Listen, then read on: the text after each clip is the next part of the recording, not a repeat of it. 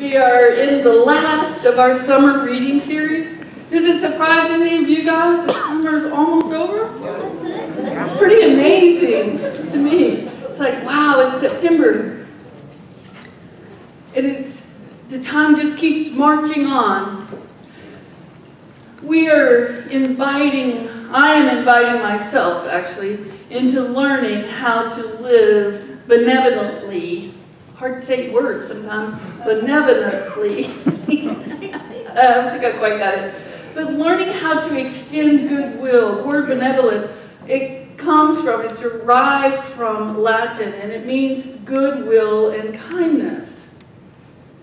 Part of whatever you call the higher power, God, source, divinity, Christ, whatever you call that, in almost every single religion, we're being invited into living in goodwill with each other, living in kindness with each other, and doing it universally. Benevolence is not something that's based on performance. It's not something that's based on behavior. It's not something that we give to somebody because they did a good job with something. Goodwill and kindness is what we're being called to give to each other in every moment. It's a given that's given no matter what's out there. Now that's easy for me to talk about, that's easy for me to say, it's easy for me to practice when I'm in a great mood. It's easy for me to practice with people I really love. It's a little bit more difficult, up to a lot more difficult, if I'm having a hard time with somebody, if I'm feeling challenged by somebody. It's more difficult, even with somebody I absolutely adore, if I'm triggered or mad, or if I'm scared, or if I'm feeling I'm not good enough. It's much more difficult for me to extend that goodwill. How about you guys? Is it easy for you, or can it be difficult? Oh. Yeah. It can be easy and it can be difficult. One of the paradoxes of the both ands of life. So part of what we're going to be looking at is how do I learn to make it an everyday practice? And if you know me very well, you know that one of the things I absolutely adore is asking questions.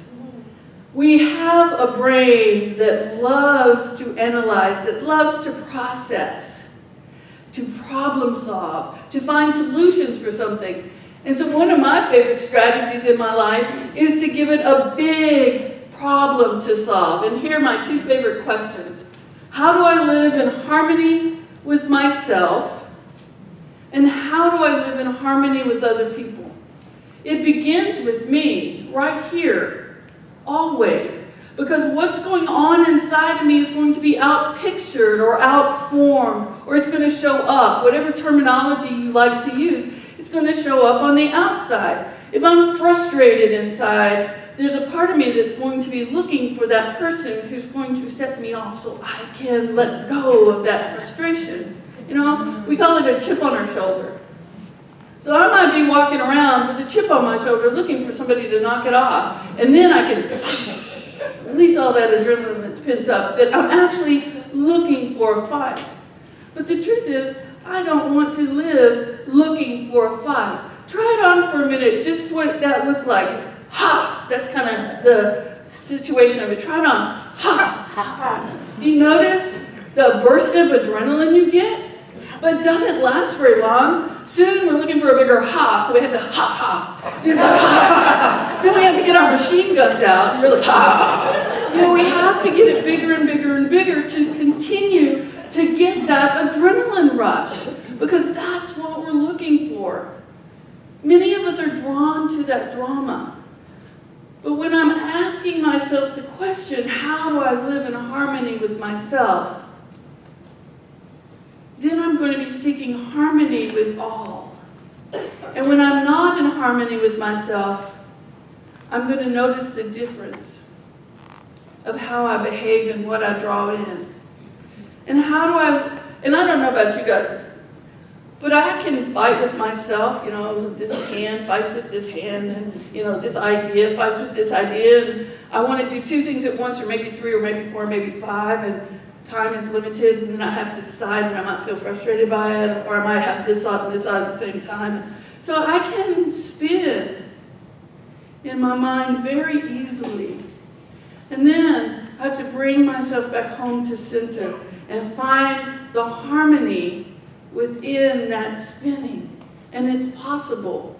And when I find the harmony in my own spinning, it's much easier to open up to the harmony when something out there is spinning. I can just sort of step back and say, It's one of my favorite phrases. It opens up the capacity of wonder. I'm going to invite you into it. Yeah, it opens the brain space for wonder. I'm going to show you a meme. Does this look familiar to anybody? You may have seen it on Facebook. But this is kind of what life is often like. We have our expectations. Things are going to be wonderful. We're going to have such a great time. Everything's going to go smoothly. And then we have reality. And sometimes this is what inharmonics looks like inside of me, this side. So how do I begin to untangle the knots of error that bind me when I'm over here? How do I begin to come back to center? Self-awareness is a wonderful thing, which is part of the entire message of the book that we've been studying called Living Originally. What are the things that set me off? Who triggers me the most? You know, the people that we're closest to are often the people that trigger us the most. And then how am I going to handle that? Because for me, the person I love the most, the person I live with the most, is the person I want to be most in harmony with. And so what do I need to do inside of myself? And what do I need to change inside of myself? And what do I need to open up to and embrace inside of myself so that I can live in that harmony with myself, with the person I love, with my best friends, in my job, in all parts of me? One of the best ways is to focus on my purpose, to seek out what is my purpose. When I extend goodwill and something happens, am I willing to leave that goodwill out there and live from it? Or am I going to reel it in, you know, like going fishing? Am I going to reel it in? How do I know I'm reeling it in? I'm in blame, I'm in judgment, I'm in criticism. It might be with me, but I might be directing it toward you. But that tells me something. You know, maybe I'm going to say, well, if you'd only said it to me differently. Well, if you hadn't used that tone of voice, I would have been able to hear you. Or, please, I'm just going to leave in a 1947 two-door huff. You know, that's part of how we live in that disharmony. Or I could actually say to myself, what in me is triggered? Let me step back, and get curious. Let me go into wonder. Gay Hendricks is one of my favorite writers in all of the world, as well as one of my favorite people. He says, purpose is a powerful inquiry. If we ask sincerely from a place of wonder instead of justification, we can work miracles with the tiniest of shifts. When I go into wonder, that instead of, okay, you know, you said this to me, so now I get to say this to you. Okay, you were angry and raised your voice, so now I get to be angry and raise my voice. You yelled at me, so I have a right to yell at you. We can do that, or we can step back. We can wonder, wow, I wonder what's happening here. I wonder what I called in. What can I learn from this? How is this familiar from my past? I can ask myself those questions, and I can live in self-discovery. I want to tell you a story about a woman on the subway. It was a Monday morning. If you've ever been on a subway in New York on Monday mornings, they're kind of hectic. This woman was going to work. She's on her way. She gets on the subway because those doors have just opened up. It's very crowded, but there is one seat. It's right there. And heading for that subway seat. It's mine. I'm going to sit down all the way to work. And boom, this woman comes out of nowhere. Hits that woman, sits down. Well, here comes the match flare. Do you have one of those? Anger flares, tempers rise. One person starts yelling, the other person starts yelling. There's a big kaboom. what happens to harmony? And then we got the adrenaline rush. And then I can say, well, it's okay if I yelled at her because, you know, she stole my seat. She took my seat. I was going to sit in that seat.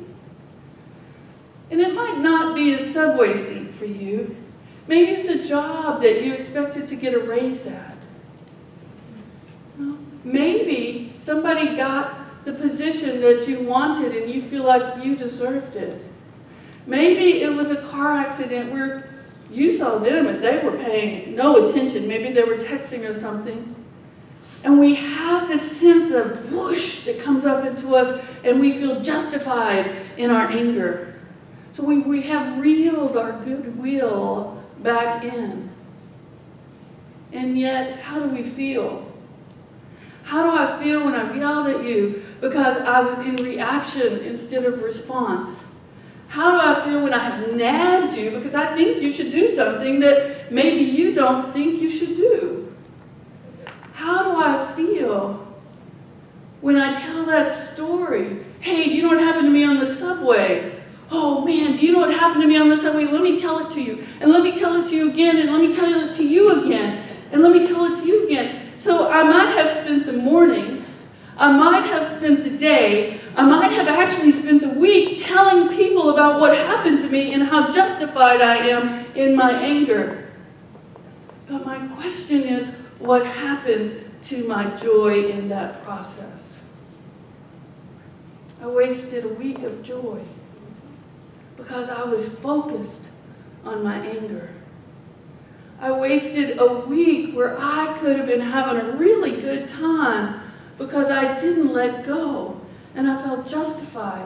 And I might not have known how to release it. I might not have known how to move myself into saying, wow, you know, I guess you wanted it more than me, that seat. I might not have known how to say, oh, I can let it go, I can stand, another seat will open up, or maybe this is good, you know, core exercise on the subway. I'm getting my exercise in this moment. Maybe I might not have known that it's okay to have the feeling, but I don't have to express it in a way that's harmful to another person. I might just say, oh, wow, I thought I was going to have that seat and I'm a little discombobulated here. So, you know, bless you for having that seat. It's a hard thing to do. Unity's not for sissies, you guys. It takes courage to reel the anger back in and to open the heart up and to being love. It takes practice of telling myself I'm willing to extend goodwill and then doing it. And sometimes it takes practice beginning in the grocery store or beginning on the road. But when I'm willing to practice it with the little things, with the big things, like the subway, for me when I lived in New York City, the subway was a big thing, getting a seat. When I can practice it with the little things, when I can outpicture the goodwill. But let me take it one step further, and for me, honestly, in many ways, this is the more difficult one. If I am disturbed by something, I was disturbable. I had some Velcro for something. And in highest consciousness, I really should send that one a thank you card. Thank you for showing me a place where I'm out of harmony or could easily be out of harmony with myself. That takes great courage. That takes incredible self-love and a sense of self-worth. Are you willing to see yourself? Am I willing to see myself as big enough, as loved enough, as courageous enough to do something different than adrenalize my anger? It can be an amazing thing. Challenging, but amazing. Eric Butterworth says, there is a flow of harmony and love everywhere. On the road, on the subway, on the bus, In our workplaces, there is a flow of harmony and love everywhere. Whether you're aware of it or not, that flow is still present. And whether or not you're consciously moving in it or not, the flow is still present.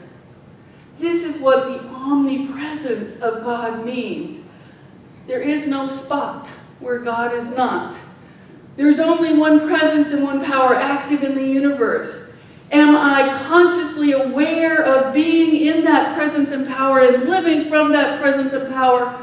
Or am I over here in the tangle of my disharmony of life?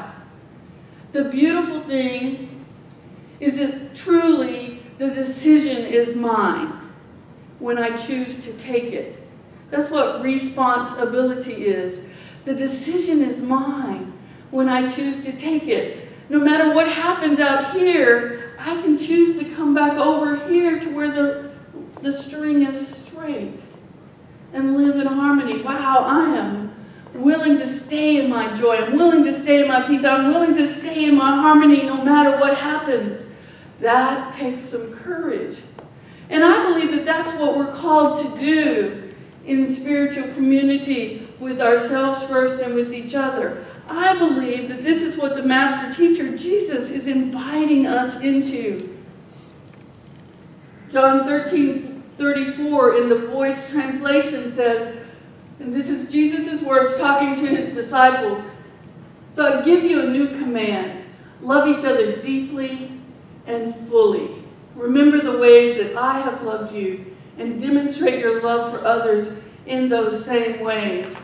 Now, it's easy to say, oh, you know, that was easy for Jesus. You know, he was just like that.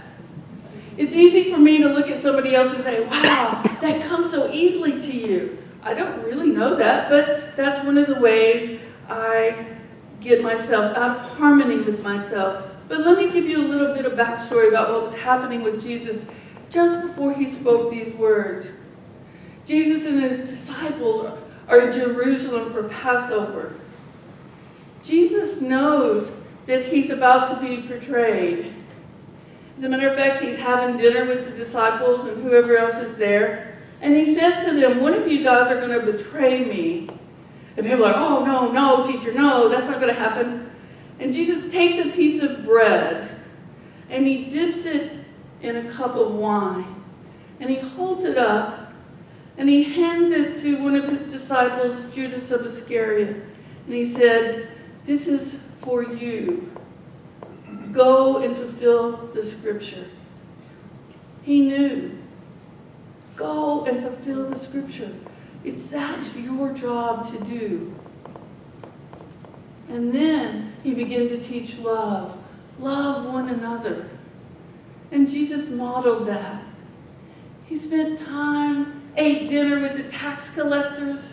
He spent time with the prostitutes. He spent time with Nicodemus, who was a Pharisee. He spent time with people that sometimes other people looked at and said they were not worthy. But when we look at universal benevolence, everybody is worthy. It's a given. Everybody is worthy of respect. Everybody is worthy of love. Does that mean we have to take bad behavior from somebody? No. I don't like your tone of voice. I feel uncomfortable with what you're saying to me right now. Let me take a few moments because I know I'm getting triggered. Let me take a few breaths. I'll come back and talk to you in an hour, and maybe we can resolve this. We learn how to do it differently. Step by step. We learn in spiritual community. We learn with practice with each other.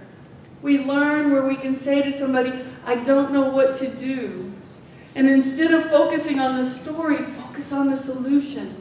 How can I live in harmony with myself first and with others? How can I face into what I feel like is somebody who's betrayed me and still extend that goodwill?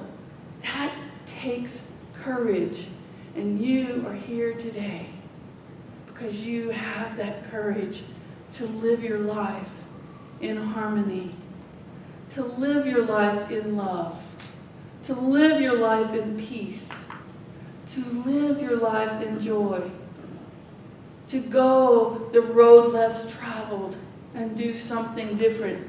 If this is something that interests you, say this affirmation with me. Together, I choose to open my heart and to live in harmony with myself and others.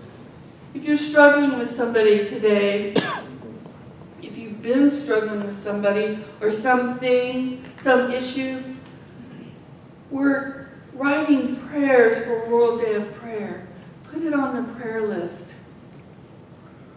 Because what we know, what I have lived, what many of you have lived, is that prayer changes things. And what it changes is what's inside of us. Being in that energy of love changes us. Write it down. Let your heart open up. And let yourself enjoy all of the joy that's available to you right here, right now, every day, in all ways.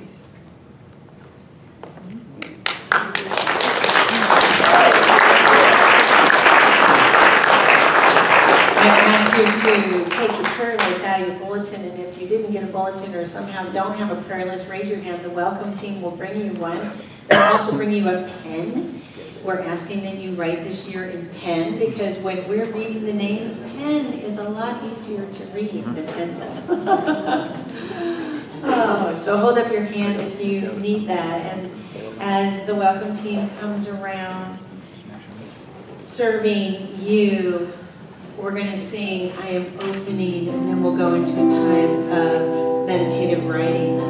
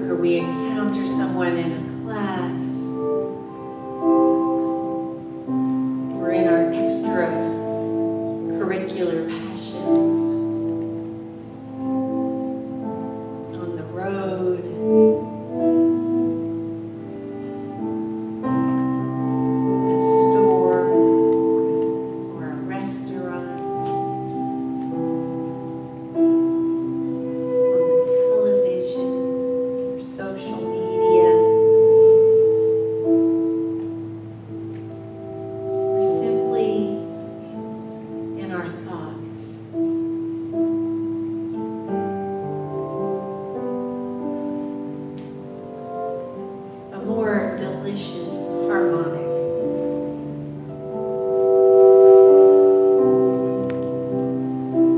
A shared resonance for joy and for peace.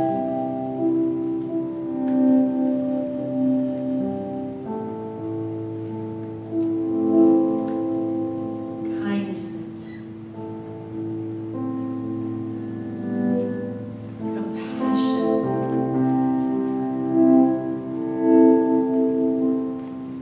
Appreciation.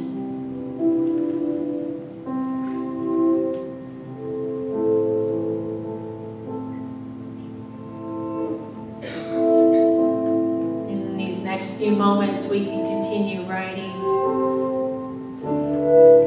or simply sit.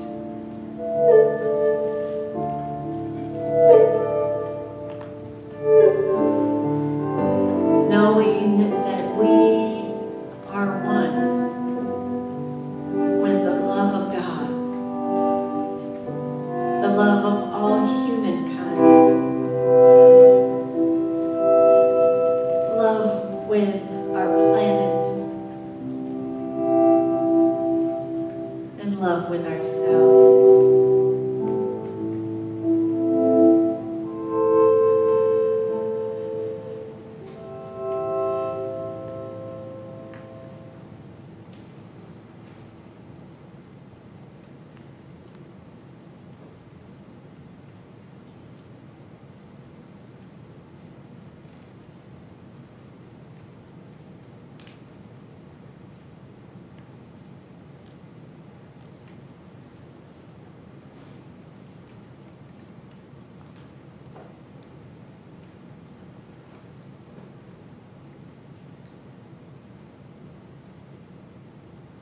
The creativity of God resides in us.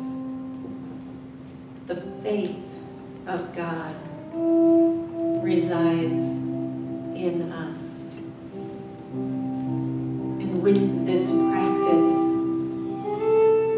we have a renewed commitment to open, to open, to open, and to open yet again.